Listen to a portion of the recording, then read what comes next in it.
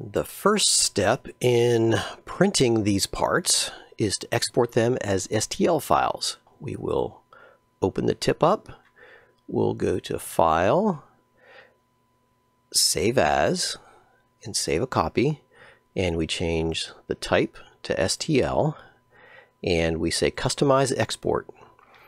And hit OK. And then over here, these are the numbers that control how finely faceted the part ends up being.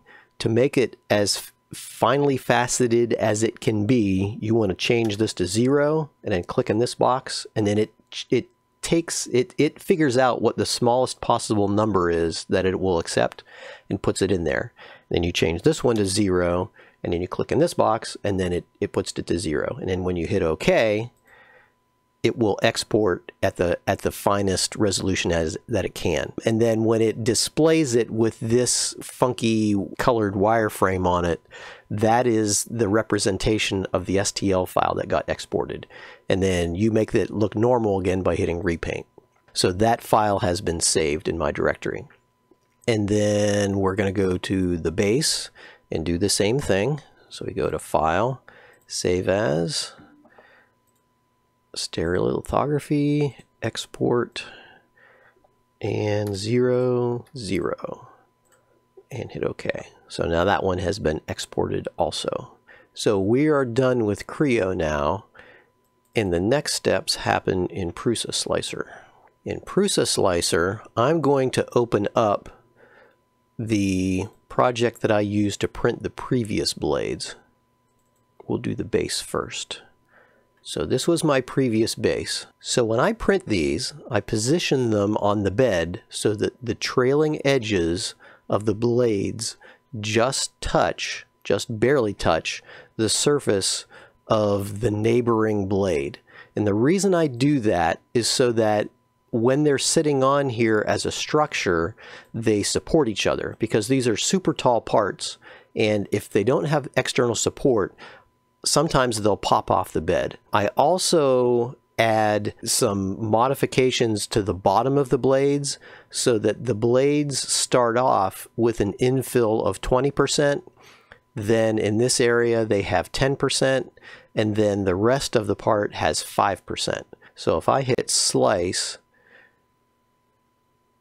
and it's processing, this is what the old parts looked like when they printed. Right in this area, they just barely touch each other. When it slices these, you'll notice that in the previous view, they like really went into each other, but in the sliced view, the layers don't go as far. And that's because the other blades, they tapered down to almost nothing. But when you look at it with the width of the printer nozzle, it can't go to nothing. It only goes down to as wide as the nozzle. So this is what it looks like when it's printing. And if I take this handle here and drag it down, you'll see what those layers look like. Up near the top, it's sparsely populated. When it comes down, this is the area where the blades are touching each other. So I position them so that they just come in here and kiss the surface of the other blade. And they interfere, like down here, they don't touch. And then up in this area, this is where they start to touch each other. And then as they print, they'll be supported until about here. And then from this height on, they're independent again. And that gives you a solid print that is sort of, it's anchored at 3 points on the bottom, it's self-supporting in the middle, and then it grows out of the top. When this is all printed, you can take an X-Acto knife and just very carefully score this intersection, and then you can break these parts apart. I started a new project in PrusaSlicer. My settings over here are 0.3 millimeter layer height. I'm using 3 perimeters. The printer that I'm using is my Prusa Mark III S with an MMU on it, but it's just doing a single color because this is the base. There's no supports and there's 5% infill. I'm going to import the STL file for the base. So that comes in laying down. We're going to stand it up first. Stand it up. Let's look at the top view like this. The next thing I'm going to do is I'm going to add some modifiers to this part so that the infill percentage is higher at the bottom where I'm gripping it. So the way I do that is right click on this and say add modifier. And we're going to make a box. Okay, so let's stretch this box until it lines up with the blade down here. If we take this thing and scale it, let's make it big and long. We'll make it a little bit wider. And now let's rotate it around until it lines up with the part. And we'll move it. We'll move it over here like this. And then we'll move it up and back over so that it encompasses the whole blade. So now that that's in place, if I go over here to the settings of this box, we change the infill percentage to 20%. Well, let's slice it and double check. So let's slice it. And then if I grab the handle and pull it down, we should see the infill percentage change. So right now it's 5%. And then when we hit down in this area, there it goes. Now it's 20%. But that's a pretty abrupt change. So let's put another layer on top of it. So this region will be 20 and then will be 10 on top. We better check and make sure how high this little box thing is. So the size is 25 millimeters tall. So let's come back and create another modifier. Make it a box. We'll change the Z position. We'll add 25 millimeters to this. Oh, so this arrow is pointing in a different direction. These modifier boxes are weird. They don't have the same dimensions, or they don't have the same directions as some of the other stuff. So this, instead of -75, let's make it -50. There. So it's shifted up in that direction. And now we'll stretch it and move it like we did with the other one. So we'll stretch it, we'll make it a little thicker, we'll rotate it around like that, and then we'll move it. There we go. We'll move it into position. Does it cover the whole part? It does. And just for the fun of it, let's shrink it back down so it's not sticking way out like that.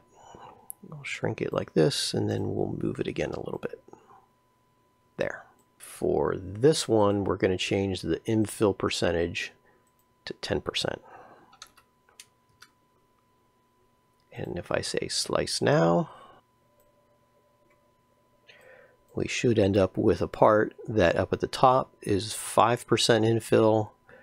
Down here, it transitions to 10% infill. And then down in here, there it goes to 20% infill. So now we need to make more of these. We need 3 blades total. So I'm going to go back to this tab and right click on this and change the number of instances to 3. Okay, now we're going to drag the first instance over in this area. The second instance we're going to rotate by 120 degrees, and we're going to move that one over here, get it out of the way, and then this one we're going to rotate it 240 degrees. You need to get them kind of close to the position that you want, and then you move them as a group. Let's select all of them like this. We'll move them as a group. Come on, there, so that they're kind of in the middle of the bed.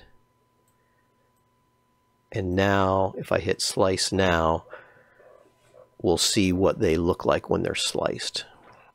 And what I'm going to do is I'm going to play with these positions there. So it just barely touches, like right in here. And right now, like this is where it just barely touches. But if I move it in so that it pokes into it a little bit, when I slice this, it trims off a little bit of the back of the part. So if I take my handle and I move it down about halfway, and I hit the number key 1 so that I'm looking at the top of the part, and zoom in here. Let's move part number 2, that's instance 2, a little bit to the left so that it starts to touch here. So I'm going to keep on tweaking this until it looks right. And I will probably not make you guys sit through my tweaks. Okay, we're back. So now this one just touches down here. Up here, this one just touches right there. And here, they just touch right here. When I run my handle up and down, let's drop it down. So they stop touching each other right around, let's say about there is where they're just starting to touch. And then from layer 284 up to layer about right here, about 355, they're touching each other. And then above that, they come free again. So everything is away from the edges of the print bed, and I should be able to print these parts with no supports like this. And it's going to take almost 17 hours for this print to run. So it's important that you get this pretty darn right before you go. If these parts should happen to break free or come off, you've wasted a lot of time. So now that this thing is all set in place, I'm going to hit export G-code and save it, and then I'll take it down and get it started on my printer. And sometime tomorrow I'll be able to take these parts out and run the tip.